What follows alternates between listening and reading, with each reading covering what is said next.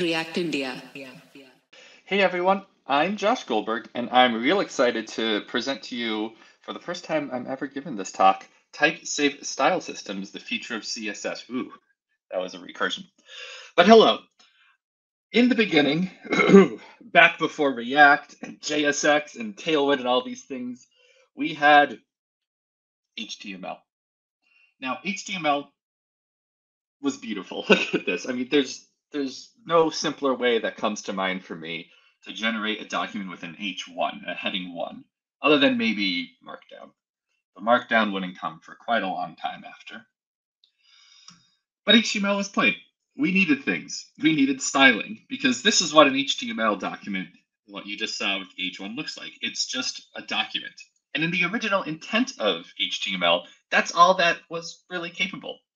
If you go back into the Internet Archives and look at some of the discussion boards, it's actually really funny to watch people who were very experienced, 6 months of experience at the time of HTML, tell other people, no, it's on your own if you want to do styling. That's not what we're here for. We're just sharing documents. Then there was CSS, and I'm going to ignore style and other little inline DOM attributes like color, because CSS was the thing that revolutionized how you look at HTML within the scope of this presentation. And again, I will gloss over a few things for the sake of keeping it within half an hour or so. But now you could determine the styling of an element using its class, or as we now call it in React land, class name. H1 class equals fancy gives you color purple, background, some hex code, padding 8px, texture line center. So you got a nice style page. Yay, we could do this now. Wonderful. CSS was awesome, and it was very exciting when it came out, but it was weak. CSS on its own, or at least the CSS of the late 90s, early 2000s, was weak. It did not have a lot of features. It didn't have an easy way to center content. It did not have an easy way to align contents in a flexible alignment or with a grid all next to each other. So people, perhaps rightfully so at the time, pooped on CSS constantly. If you ever look up bad CSS in Google Images, it's a great time. I can't recommend doing it on all the GIF or like Jiffy or Tenor search engines because there's some vulgarities there. But my favorite reaction for CSS that keeps coming up, I've seen it in dozens of presentations, is this Family Guy Peter Griffin image, which is honestly what it was like to work with CSS in the early 2000s, back before I started it. It was a nightmare. So people created frameworks in order to make this life easier. Pardon my mouse, that's all over. For example, Bootstrap. Bootstrap was one of the first really big JavaScript frameworks. It allowed you to define, and this is Bootstrap 1 or 2, give or take class names, a set of shared components, once for everyone, like a container or container fluid, and then smaller components, or what we would now call in a design systems world, atoms, like buttons and alert messages. And then you could have this nice theme or a nice standardized UI. Fun fact, by the way, Bootstrap was from Tailwind originally. Pardon me, Bootstrap was from Twitter originally, not Tailwind. Tailwind came later. And there is an era in web design where basically every website looked like this, or looked like some variation of the default Bootstrap themes, which I think is really funny. Now, Bootstrap was built on a set of CSS processors. I don't actually know what Bootstrap 1 was built on. I couldn't find it online, but it was less for a while, then it switched to Sass. And CSS processors allowed you to do things like this, or in this hypothetical.less file, or LESS, you might say define an @link color, which is some hex value, and then you might use it in one of your class names. You say darken the link color hover by 20%.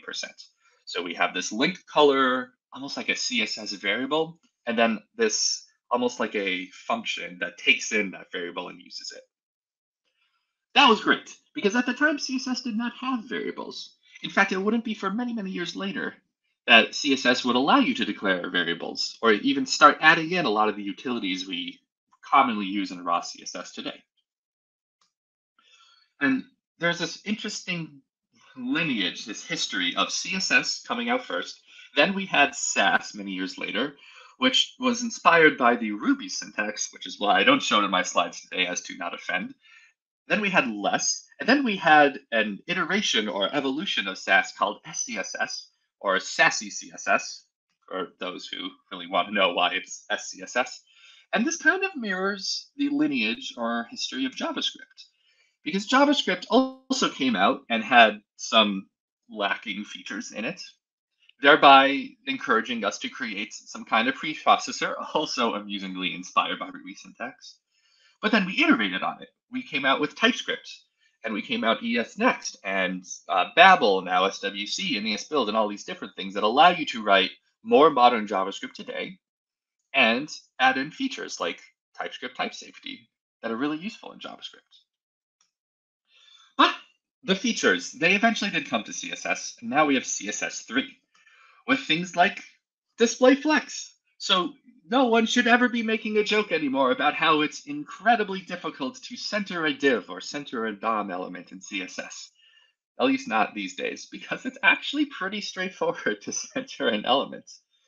Display flex, align items center, justify content center. Display flex makes it the new flexbox model of layout.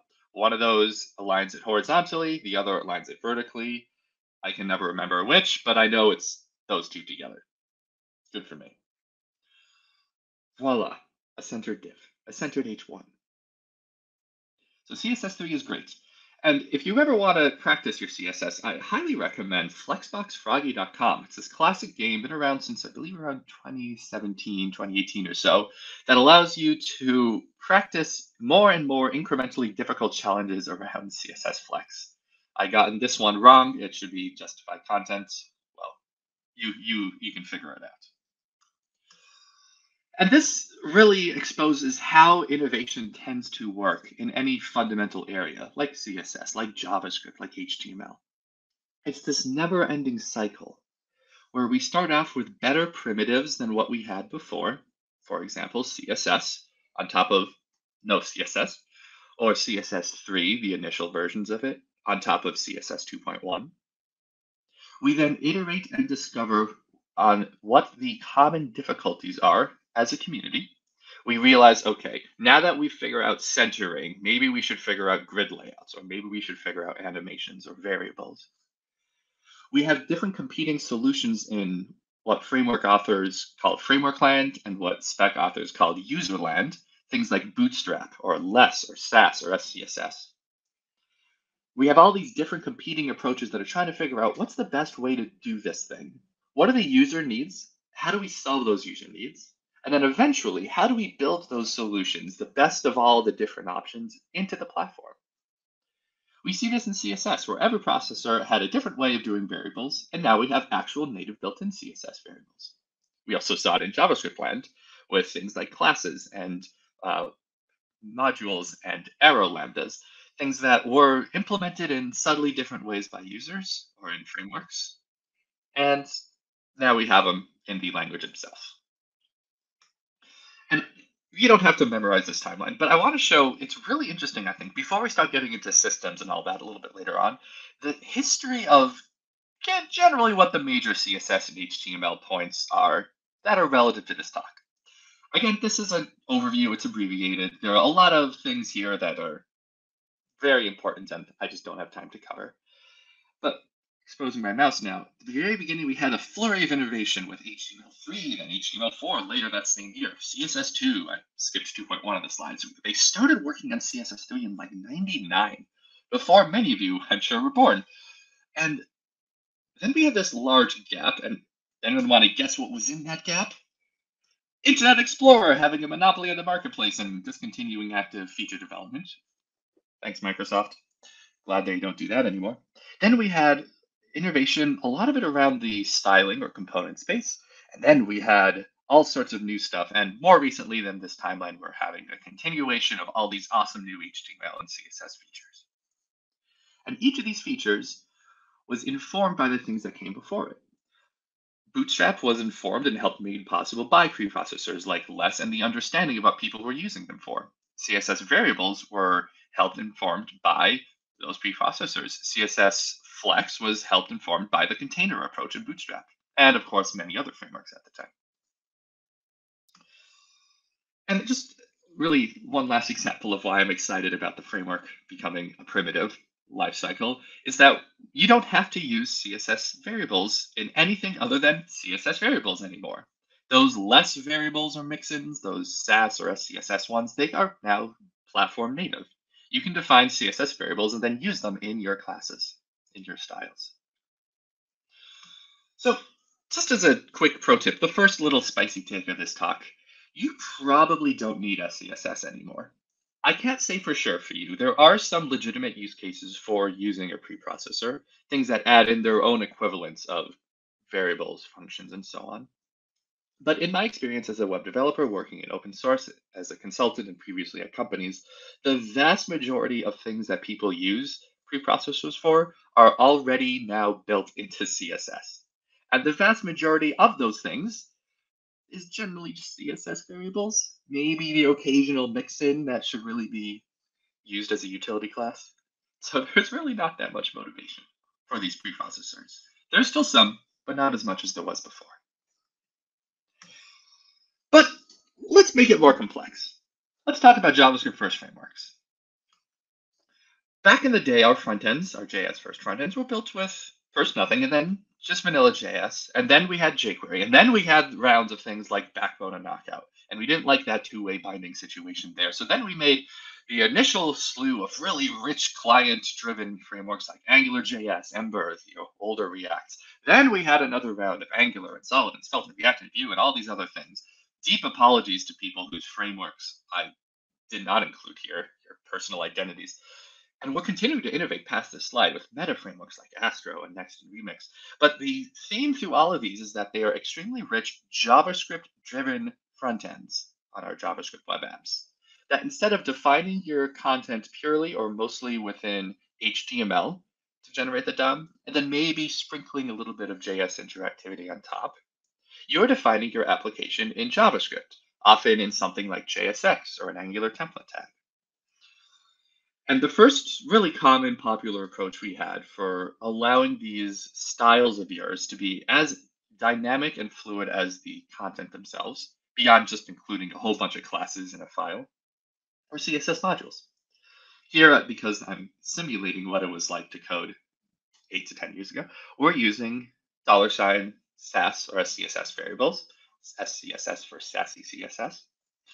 And we're using styles.container. Back in the code, you might see something like import styles from /styles.module.css or /app.module.scss. And this allowed us to have a pretty good amount of JavaScript CSS styling interop, but it got a little hairy when we started making our JavaScript truly interactive. Here I have omitted the import use state from React and const pressed comma set pressed equals use state false.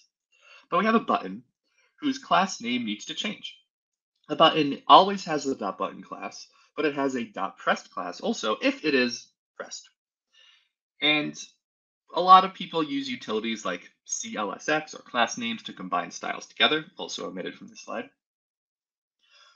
But this is still fundamentally a problem between paradigms. We have the dynamic rich JavaScript paradigm on the left and the very static, very optimizable, but not super dynamic CSS styling on the right. So then people added something like styled components. On the left is what the resultant HTML DOM representation in your JS or JSX or TSX file looks like. And on the right is what we've imported from this styled class, which allows you to make tags. And these tags can contain JavaScript, the JavaScript template literals, which then include a raw text description of your CSS. For those who haven't used this before, this was very popular for like 2 to 3 years. And then people started really getting annoyed at them because this is what it looks like for a modern styled component system to have interactivity, where say if the button $pressed equals a certain variable, you can then use that extra component variable in the style tag to run some JavaScript logic. Here, the button is either color foreground or color background for its border color, depending on the pressed. And I gotta say, this actually works pretty well for interactivity. We've moved basically all greater than 99, often 0.9% of the application logic from the very raw static CSS into the fluid, dynamic, exciting JavaScript, which allows us to take in all the fancy schmancy utilities and dynamicism of our JavaScript and apply them in our styles. So this was a good approach at the time. But then we started getting real fancy with our front ends. Look at this beautiful website here, React India 2023 Hybrid Edition. Look at this beautiful person in the middle of the speakers page. Note that the speakers page, or I think this is schedule actually, schedule has the same header as the rest of the site. It's got a dynamic but unified style approach with the font sizing and the borders and the paddings and the colors. So developers today have a lot more needs than they did 10 years ago, 5 years ago, even. Because we're constantly evolving what it means to build a modern, beautiful, interactive website. And it's not like we just suddenly shift from one paradigm to the next. We've always been trying to build large, beautiful, dynamic websites. But the definition of what satisfies us as a large, dynamic, beautiful website slowly gets more and more complex over time. We now today have things like design systems that we need to or want to create, where we have components for our button and our text, our different layout primitives. Whereas 10 years ago, we might have had those, but oftentimes websites just hard-coded a lot of those styles in multiple places. So I want to propose that any system we use to generate styles really has 4 core needs. It needs to be convenient, assistable, refactorable, and themable. As I've typoed in the slide, themable. And I guess also performance is a good one. I personally think this is important, but a lot of developers honestly don't really make a decision based on performance. So whether it's cart or cart P, that's important. And I want to dive in, I'm going to stay on this slide to explain what I mean by each of these. The styling system you use needs to be convenient. If you have to generate classes or class names using some other file type like a .css or .module CSS, that's inconvenient because you're separating out the paradigm you're working in into 2. You have JavaScript and CSS. And that convenience doesn't necessarily mean that it has to be all in the same place. Some people find raw CSS to be great, and then smaller or medium-sized projects, it is super convenient. Because if you get to larger scales, like we'll see later with, say, Chakra UI, it can be inconvenient to have to set up a whole system to be able to do your little primitive approaches. When I say assistable, I mean the editor needs to be able to autocomplete and suggest for you what to type next. If you have, let's say, Tailwind, there's a great extension for VS Code that allows you to start typing in, let's say, B background or BG dash, and then it'll fill in what the available colors are. It needs to be refactorable, as in if you want to change your primary color, let's say from purple to blue, you should be able to do that in roughly one place, definitely a small number of places, rather than having to manually scrape through each of your styling file areas and figure out what was and now is old and new coloring.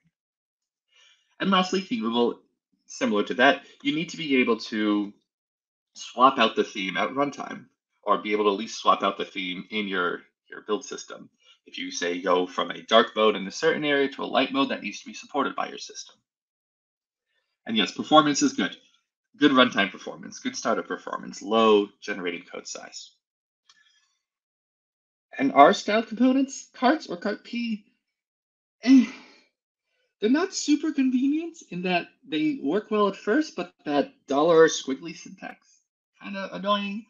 They're not super themable unless you're using CSS variables, but then that at the time that wasn't super big, and it's still just plain text, so it's not super assistable.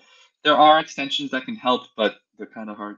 So I would propose that we all switch now to talking about Tailwind, because Tailwind's an awesome system. And no, this is not the talk's final section. I promise I will actually talk about something beyond Tailwind. But Tailwind is actually pretty great. And Tailwind satisfies the request of this talk title. It is a somewhat type safe, as in it'll yell at you in some way if you have a weird class. It'll work well as a system because it generates or at least stores colors and other tokens for you when you start. And it's actually really convenient. Like this is all you need to do to create a height 100% container with centered items using flex, and then a similar to before H1 that has background light blue, color dark purple, bold text, centered with some padding. But Tailwind starts to fall apart a little bit. Please forgive me, Tailwind fans. I know it's gonna hurt you to say this. Because even though it is pretty good at the core fundamentals, I have issues with Tailwind scaling. Because once you get past the very base documentation, which by the way is fantastic, like truly the Tailwind docs are one of the greatest doc sites we can find on the internet today. Interactivity for Tailwind is still a not super solved issue, not a super solved problem.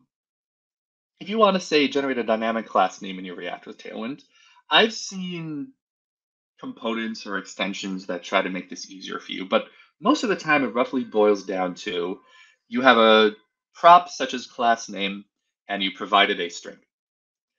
And the Tailwind compiler will look at any string literal you have in their code base to figure out what class names you have. But at the end of the day, you're concatenating strings together.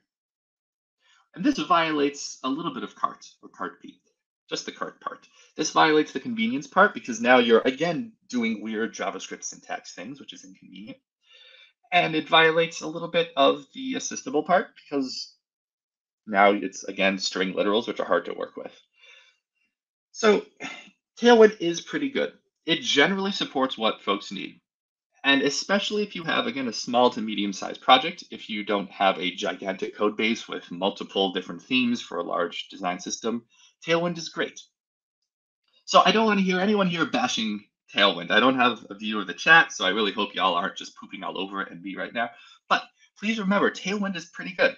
Just as Bootstrap was great when it came out, and for many years after, and before that, CSS 2 and 2.1 were great when they came out, and for a few years after.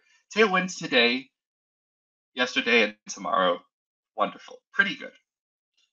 But it's not TypeScript first class. So now I want to talk about systems, finally. Almost 3/4 of the way through the talk, we're finally discussing what is a system. There are many out there, and I could have chosen quite a few to show you, but I want to focus today on one of my favorites, Chakra UI. Excuse me.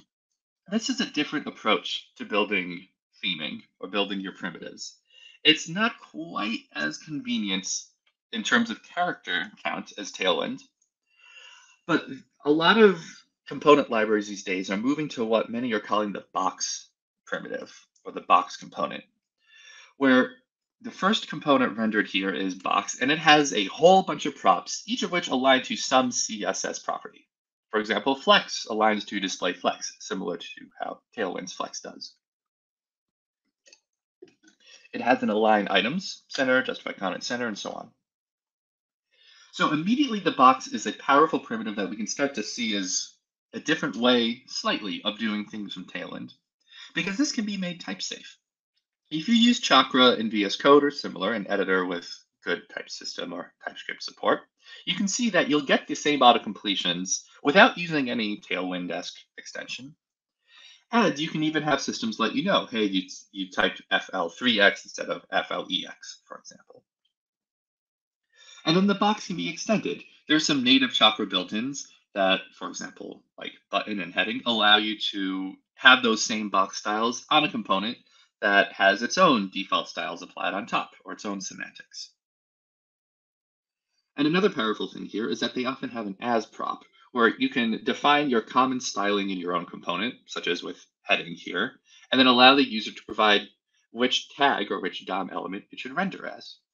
Heading as equals H1. So because my throat is getting sore and I'd like to take a drink again, let's just sit on this slide and look. This is, I think, really beautiful, and I think a really nice way to do styling.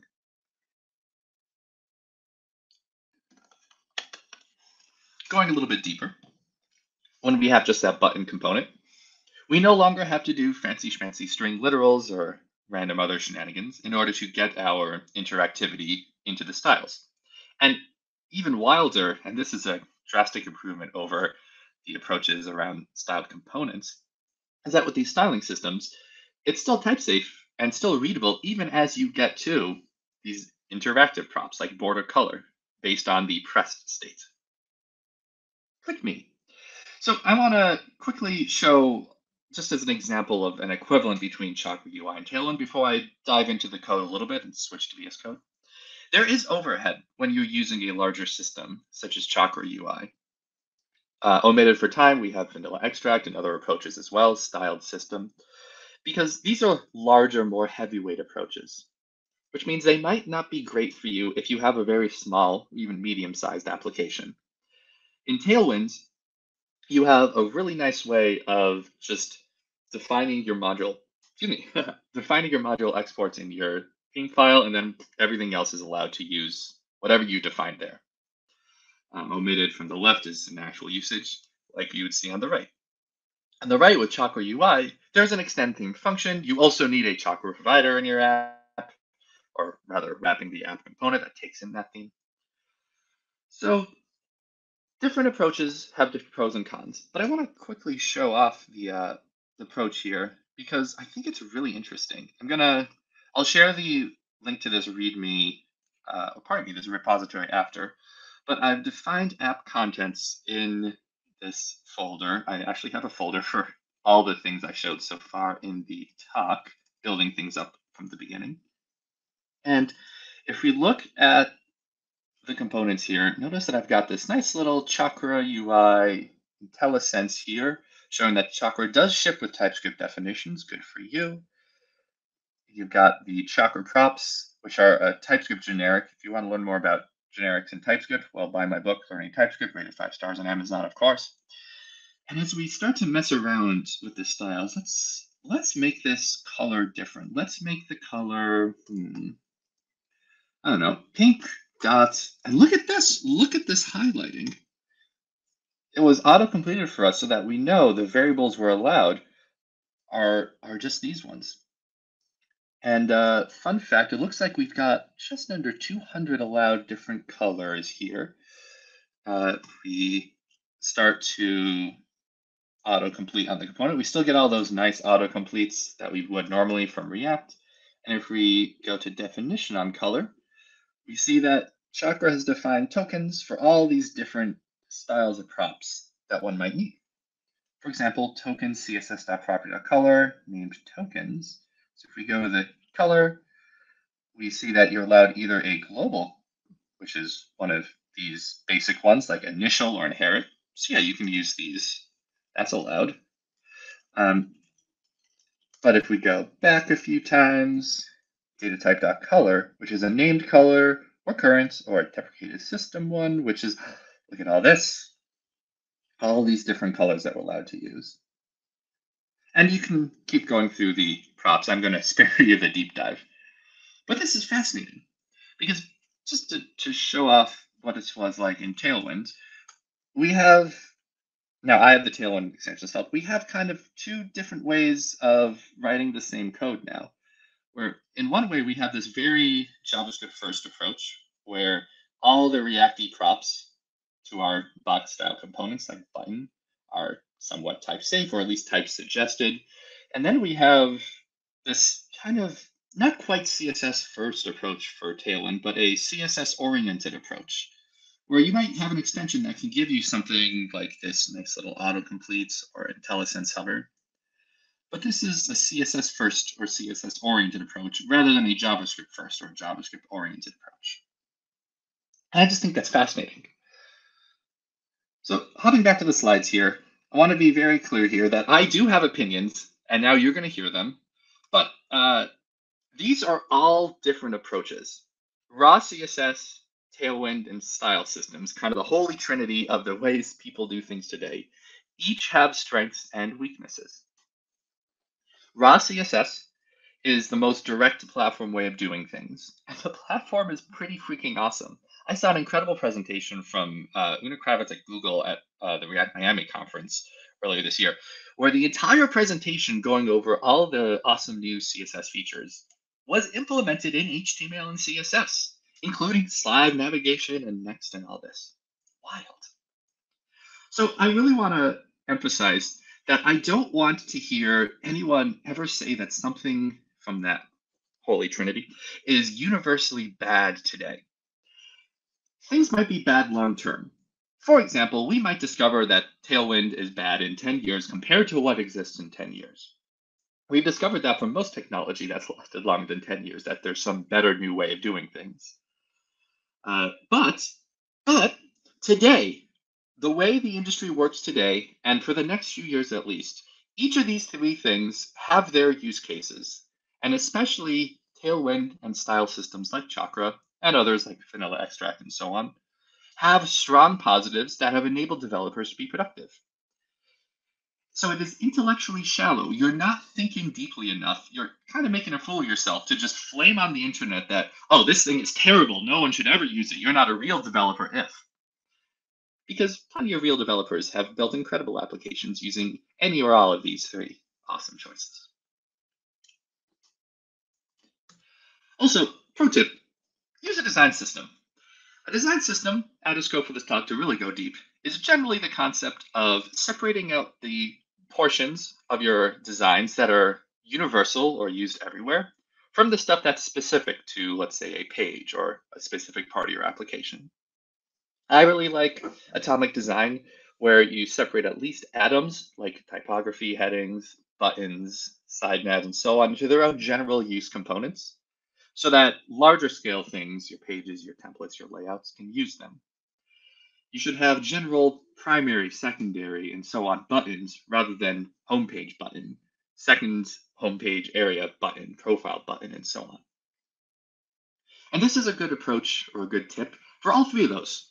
If you see a lot of Tailwind components or Tailwind authored components that have a lot of the same strings repeated over and over again, that's just as bad as if you had written raw CSS, where you have a lot of the same properties in a lot of different classes, or if you use something like Chakra and have a lot of the same props across a lot of different components. Those criticisms are not unique to any of those three approaches, the criticisms of repeating the same code over and over again. All three of those approaches, CSS, Tailwind, style systems, are better if you use a design system to extract the common stuff and put it in one place. Whew. So let's recap. We went over the history of CSS and HTML a little bit too. We talked about older things like Bootstrap and Less and Sass and SCSS. We then talked about why Tailwind is actually pretty good, and also CSS is actually pretty good these days. But if you really want to scale, it's nice to use a system such as Chakra UI. Pardon me. I started filling out the slide and then realized, just look at Chakra. You can Google all the other stuff like Tailwind and the history of CSS 2.1 and the IE monopoly.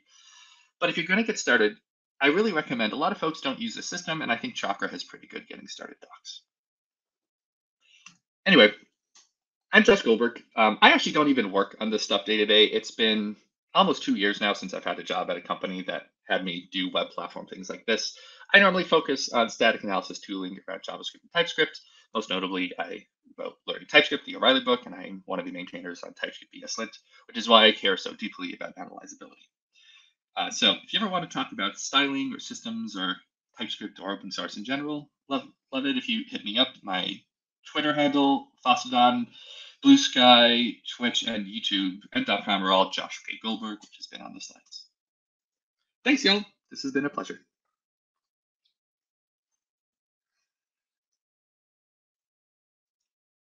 And stop sharing.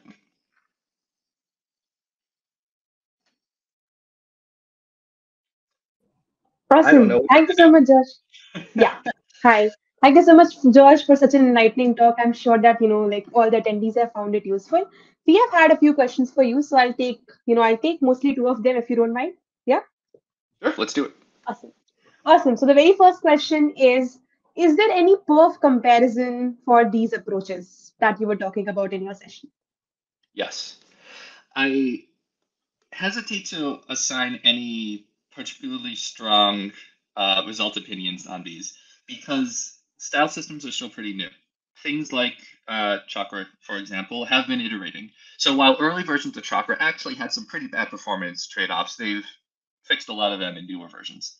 But in general, two things. One, yes, the simpler your setup, at least conceptually, the simpler the build system tooling you use, more likely the simpler and faster your websites will be.